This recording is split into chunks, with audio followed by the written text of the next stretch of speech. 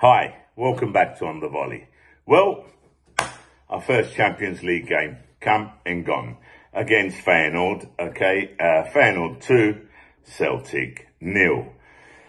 I tell you what was that performance there? I think that's the worst performance I've seen from us since I've started supporting Celtic.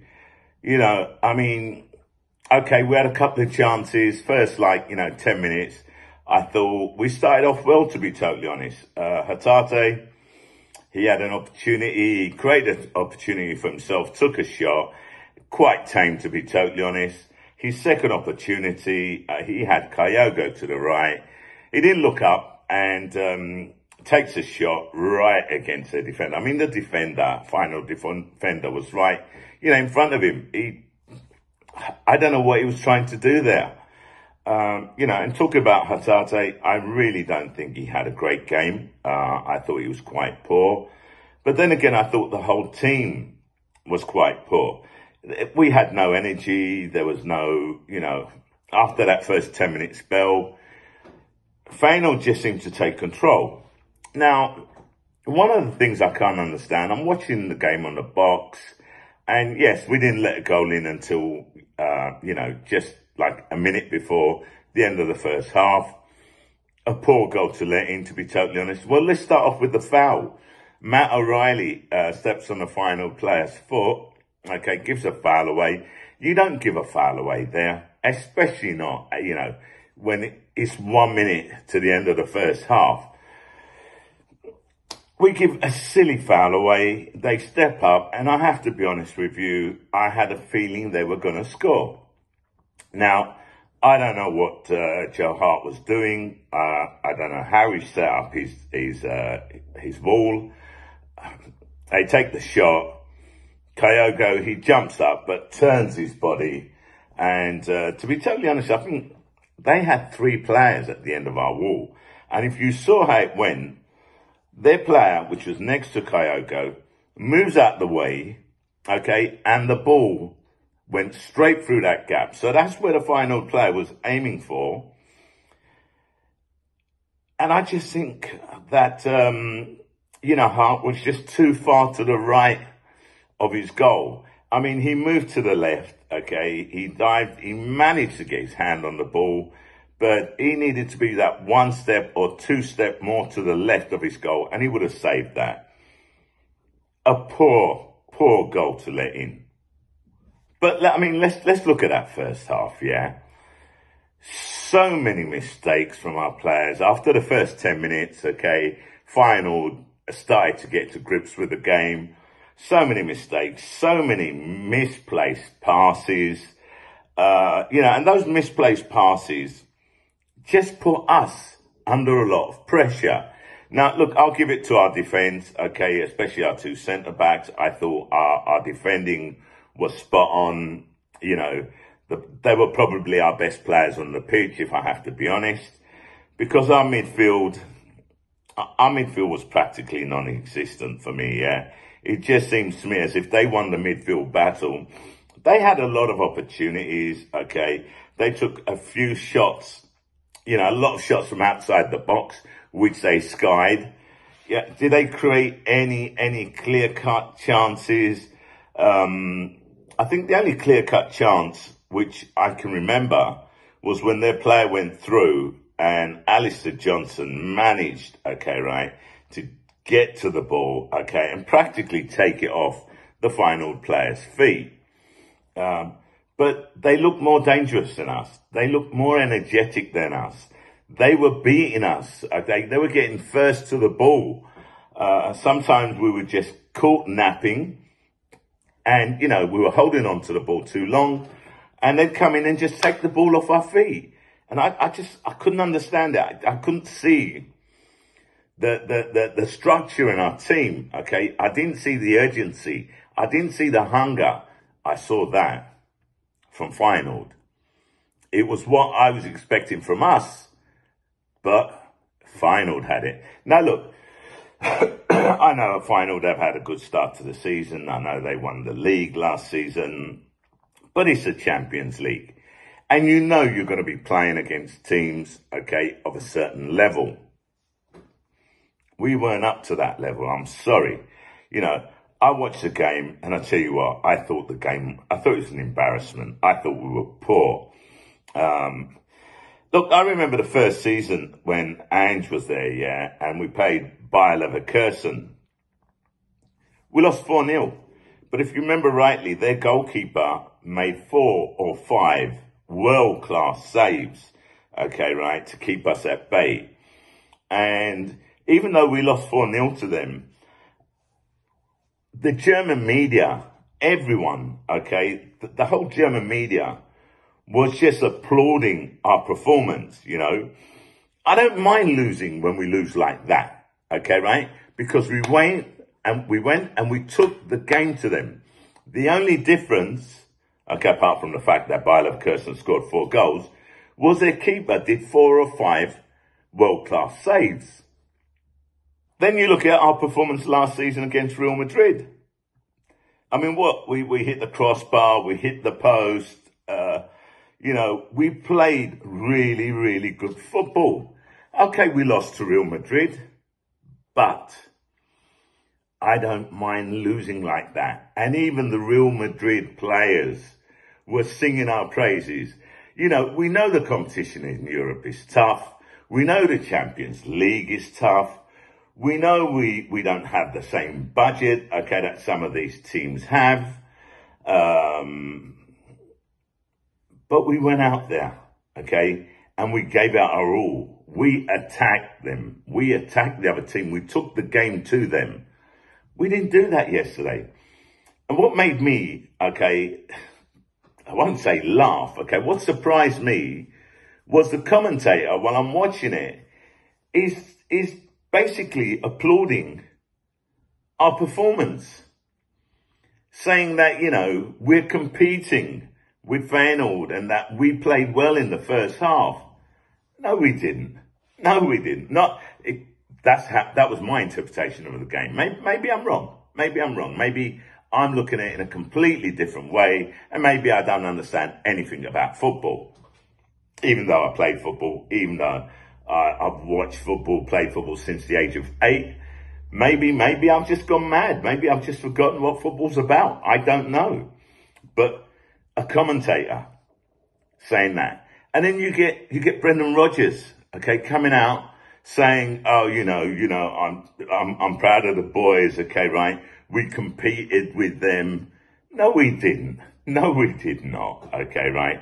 If it wasn't for Joe Hart, penalty save, you know, they had 2 goals that were offside. Okay, I suppose you can't count that because if it's off, it's off. One was definitely off. The other one, debatable. And Joe Hart made a save, at least one save, I remember, okay? A good save at that, yeah. So Joe Hart saved us on at least 2 occasions, yeah? At least 2 occasions. And let's not forget, Feyenoord were wasteful. They were wasteful. They had shots on goal. They were taking shots from outside the box, okay? Even inside the box, okay? And they still skied it over the goal, okay? So we're very, very lucky that they weren't clinical on the day, you know? So how anyone can say that we competed against them, I just don't understand. I really don't. I think we were made to look ordinary. I think we were very, very poor. And I'll be honest with you, if we play like that, I can't see us winning one game. I'm sorry. Look, I hate to be negative. I don't want to be negative.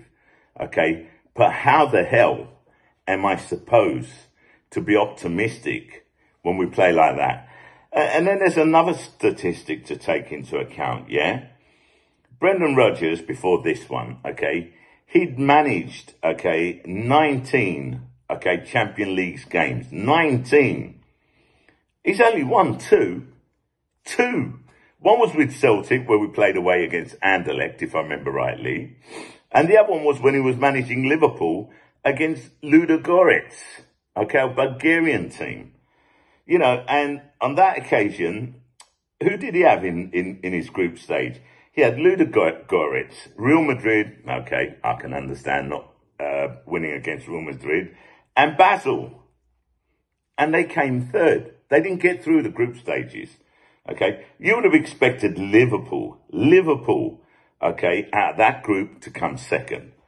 So, you know, he's only won 2 out of 19 games. I suppose now it's 2 out of 20 games, yeah. He's drawn 5, and all the rest is lost.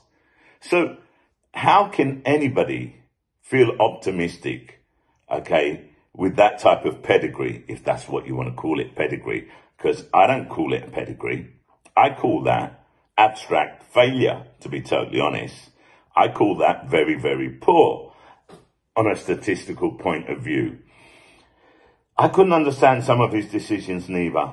Okay, Yang has been playing really well. What does he do? He puts Luis De Palma on, okay, who's played about 30 minutes so far, yeah? And I'm thinking to myself, well, hold on a second. Why start Luis De Palma?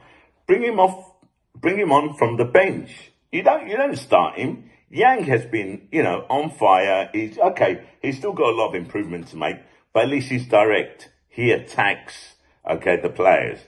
So I couldn't understand that. To be totally honest, I'm surprised he didn't put Turnbull on. I'm glad he didn't. I would have expected him to do that. That's the type of thing Rodgers would do. He put Hatate on, and look, to be with all due respect, you know, I love Hatate. He had a poor game. Can't deny that. He was poor on the night.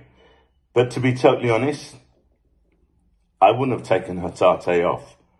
Now, you're probably saying, well, hold on a second. You just said he's poor, so why wouldn't you have taken him off? I wouldn't have taken Hatate off for one reason alone. Even though he was poor, he was probably the only player there that could conjure up a defense-splitting pass, okay? It just takes a moment of magic, okay, from Hatate to put Kyogo through, okay? Because let's be honest, Kyogo had absolutely no service whatsoever. You know, we did have another chance to score. Great play by Maeda, where, you know, he runs through, gets past the player, okay, right, takes a shot, and the keeper was equal to it. But apart from that, really, what did we create? What did we do? I mean, please tell me. Maybe I'm wrong. If you think I'm wrong, if you think I'm over-exaggerating, let me know. You know, maybe I've just become too, you know, green-tinted glasses. I don't know, but that is how I saw it. I saw us as being poor. I saw it as our worst performance since I've started, okay, supporting Celtic. Let's not forget something. This isn't the Scottish League. This is the Champions League. The Champions League. You've got to do better. Your tactics has to be better, okay? And you have to choose the right players. Now, you know, I've been seeing some of the comments, okay, that's been bandied about on Instagram, so on and so forth, you know, blaming Joe Hart. But Joe Hart saved us, okay? He saved us with a penalty. He saved us with another great save. You know, if it wasn't for Joe Hart, we could have been like 5 or 6 down maybe, okay? Plus their wastefulness, okay, right? Because they were wasteful, Feyenoord, yeah? Joe Hart made another save, but that was an easy save to make, where they took a shot from outside the box. He just jumped up and palmed it away. So, you know, to be totally honest, I won't even count that. That was just so easy that, you know, you expected Joe Hart to save that. Then Lagerbielke is getting a lot of grief, okay? And, you know, to be totally honest, yes, it probably was a penalty. You know, he put his arms out, hit him. But did you see the final player? What a bloody actor. He put his hands out and it was like across here. The final player chucks himself to the floor and puts his hands over his face as if he got hit in the face. Don't they know that we have action replays? Don't they know that VAR, okay, checks that stuff? Now, yes, it was a penalty because Bielke shouldn't have put his arms out. But as soon as, okay, the penalty was given, the final player got up, big smile on his face. You know, he's what do you call it? One of his players, okay, one of his colleagues comes up to him, you know, grabs him, gives him a hug. What? So that's the second yellow card for Bielke, and he's off. He's off, rightly so. You can't argue with that. Odin Thiago Home, who I love as a player. I think he's a great player. He's young. Made a mistake, okay? He goes in with a sliding tackle. His studs are up, okay, right? He didn't hit the other player. He didn't hit the final player because I saw him pulling his foot back, his leg back. Do you know what I mean? So I don't think he actually made contact at all. And even then, the final player, I don't know if you saw the action replay, he just chucked himself in the air, another dive, okay, right, as if he'd been hit by a tank or something. I'm thinking to myself, that's disgusting, okay? You know, when I used to play football, you'd never do something like that. Never, ever do something like that. You know, you get hit, you get back up. Nowadays, okay, right, it's just, oh, man, it's just, they're just too soft. They're too much acting, too much rolling around on the ground as if they've been shot. And that's what I don't like about football. And I think that the referees need to be a little bit sharper, okay, and really, really clamp down on that kind of stuff. But hey, he got his red card, okay, you couldn't argue with it. He's off as well. So not only were we down to 10 men, we then go down to 9 men, yeah? So, you know, to be totally honest, I wasn't expecting anything then. You know, when we went down to 10 men, Rodgers takes off Kyogo and brings on Tomoko Iwata. So already there, it says everything, yeah? You know, you've got one player that might be able to make a break and score a goal. Rodgers just wanted to keep the score down. At that point, you know, leave your striker on. Try and hit him, okay? Try and get the ball to him, and let's see if he can make some magic out of it. Like I said, I would have left him on, and I would have left on Hatate. And again, even with Hatate, I've seen a lot of criticism of him. You know, people saying we should sell him, we should get rid of him. The boy's just come back from injury, you know, and I don't blame him. I blame Rodgers. I blame his tactics. I don't know what he was trying to do there, okay? It looks as if, you know, when we play teams in the Scottish League, yeah?